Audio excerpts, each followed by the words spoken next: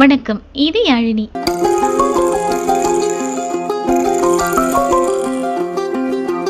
உலகில் உள்ள அனைத்து மனிதனும் தன் தாயிடம் பால் குடித்து வளர்ந்ததை விட பசுவின் பால் குடித்து வளர்ந்ததுதான் அதிகம், இல்லையா? அந்த வகையில் பசு மனிதனுக்கு இன்னொரு தாயின்னு சொன்னா அது மிகையாகாது. நம்ம முன்னோர்கள் எது செஞ்சிருந்தாலும் அதுல ஒரு அறிவியல் காரணம் கண்டிப்பா ஒளிஞ்சிருக்கும். சோ பசுவுக்கு அகத்திக்கீரை கொடுக்கறதுல கூட ஏதோ ஒரு காரணம் இருக்கணும். அதுவும் பர்டிகுலரா அமாவாசைக்கோ அல்லது ஏகாதேசிக்கோ ஏன் கொடுக்கணும்?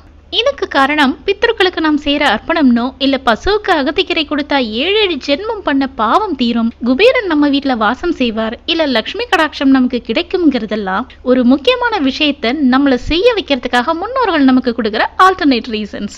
அதாவது உண்மையான காரணத்தெல்லாம் டைரக்டா சொன்னா நம்ம ஃபாலோ பண்ண மாட்டோம்னு நம்மளை பத்தி நல்லா தெரிஞ்சுதான் இப்படி சொன்னா இவங்களை ஃபாலோ பண்ண வைக்கலாம்னு ஒவ்வொன்றுக்கும் யோசிச்சு வேற காரணம் சொல்லி நம்மளை செய்ய வச்சிருக்காங்க. அந்த காரணங்களை நான் மதிக்கிறேன். பட் உண்மையான ரீசன் என்னன்னு பார்க்கலாம். பசு பல வகையான புற்கள் தாவரங்களை உட்கொள்ளுது. அதுல விஷத்தன்மை கொண்ட தாவரங்களும் நிறைய இருக்கு. பசு உட்கொள்ற உணவுல இருக்க நச்சுத்தன்மை உள்ள குடலுக்கு போகாம அதோட தொண்டை பகுதியிலேயே ஒதுக்கி வச்சிடும்னு சொல்லப்படுது. இதன் காரணமா தான் பசுக்களுக்கு தாடை, தொண்டை இந்த பகுதிகள் எல்லாம் அடிக்கடி புண் ஏற்படுறதும் நோய்வாய்ப்படுறதும். இந்த மாதிரி புண்கள் ஏற்பட்டா நாளடைவுல அது கேன்சரா மாறுறதுக்கும் வாய்ப்பு இருக்கு.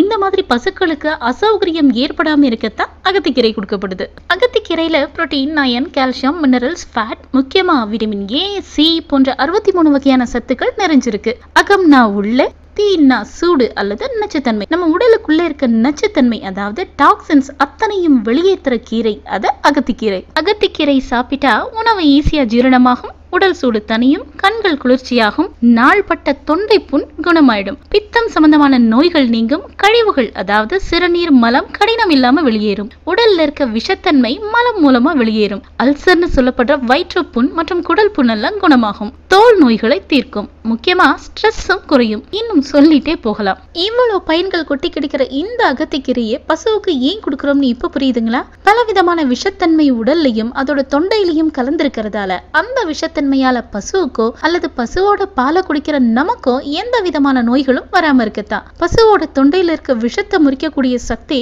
அகத்திக்கீரைக்கு மட்டுமே இருக்கு. சரி, இதை ஏன் ஏகாதேசிக்கோ அல்லது அமாவாசைக்கோ கொடுக்கறாங்க? அதுக்கும் ஒரு முக்கியமான காரணம் இருக்கு. அமாவாசை அன்னைக்கு சூரியனும் சந்திரனும் நேர்கோட்ல இருக்கும். ஏகாதேசி அன்னைக்கு கரெக்டா 132 டிகிரி பின்னால் நகர்ந்திருக்கும். அந்த சமயத்துல புவியீர்ப்பு விசை ரொம்பவே அதிகமா இருக்கும். இப்படி புவியீர்ப்பு அதிகமா இருக்க நாட்கள்ல நமக்கு உணவு ஜீரணமாகிறது கொஞ்சம் கஷ்டம். அதனாலதான் ஏகாதசி அன்னைக்கு விரதம் இருக்கணுங்கிற வழக்கத்தை முன்னோர்கள் கொண்டு வந்தாங்க. இந்த நேரத்துல பசுவுக்கு அகத்திக்கீரை கொடுக்கறத பசுவோட ஜீரணத்தை மேம்படுத்தி அது உடல்ல இருக்க கழிவுகள் அத்தனையும் வெளியேற்றிடும். உடல்ல இருக்க அத்தனையும் வெளியேறினதும் உடல் ரொம்ப வலிமை இழந்து தேவையான சத்துக்களும் இல்லாம இருக்கும். இதை ஈடு செய்யத்தான் மறுபடியும் அதுல இருந்து 2 நாட்கள் கழித்து, அதாவது சரியா 4வது நாள் அமாவாசை அன்னைக்கு மறுபடியும் அகத்திக்கீரையும் வாழைப்பழம் இதெல்லாம் கொடுப்பாங்க.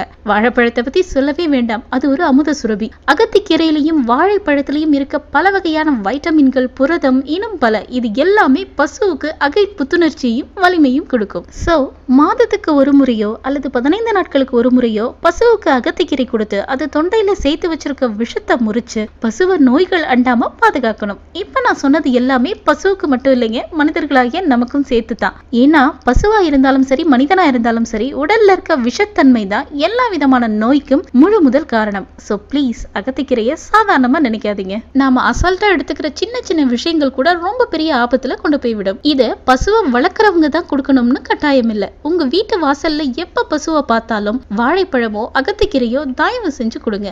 நீங்க செய்யற இந்த ஒரு சின்ன காரியம் எங்கேயோ இருக்க ஒரு குழந்தைக்கு விஷமில்லாத பால் கிடைக்க உதவியா இருக்கும். ஏன்னா மனுஷனை நம்புறமோ இல்லையோ, பசுவோட பாலைத்தான் யாருமே சந்தேகப்படுறதே இல்ல, கண்ணை மூடிட்டு நம்புறோம். அப்படிப்பட்ட பசுவை காப்பாத்துறது ஒவ்வொரு மனிதனோட கடமை. தன்னை நாடி வரும் ஒவ்வொருவருக்கும் இல்லை என்று சொல்லாத தாய் பசு.